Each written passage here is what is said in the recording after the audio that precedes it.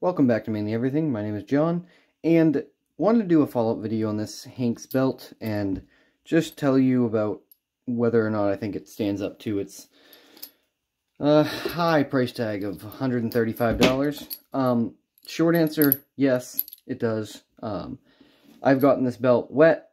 I crawl around a lot at work. I get in some nasty areas and tight quarters, and it's had a lot of shit on it, but it cleans off really good. The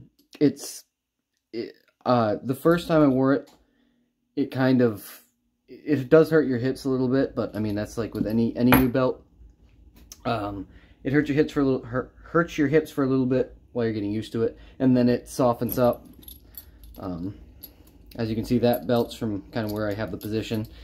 These do tend to kind of, I don't know what the right word is. They kind of bend a little bit, and that's totally normal. They just contour to your body after a while. But the thing still looks absolutely stunning. Looks good, feels great. I haven't had any problems with it. I do carry with it. I carry a 9mm, just a subcompact, and it holds that, takes that, awesome.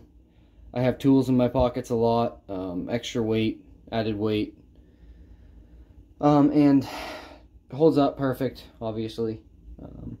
So yes, I do believe it is worth it.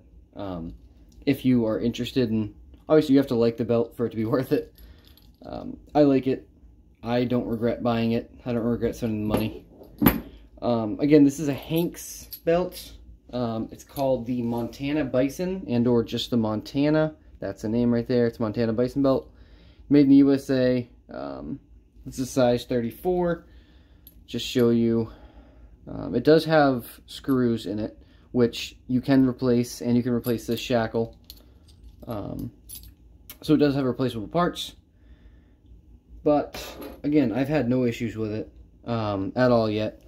Only thing I will point out is that they dye this whole side, which I kind of wish they didn't, but they do, with black paint or black dye.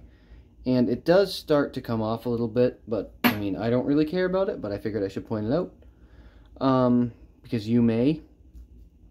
Another thing is, I kind of like that it kind of is wearing off though, because you can kind of see both the layers, because it is 2 layers of leather. That's why it's so incredibly thick. But yes, just wanted to do a quick little video, because somebody commented in the actual video on this about if I like it or not. The answer to that is yes, I do, and I believe it is worth it.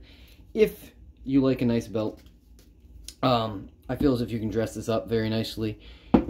I don't dress up personally, ever, really, but you can dress it up. It's a good work belt. It's a good workhorse, and I really do think it'll last me my life. So I believe it is worth it. Again, thank you for watching.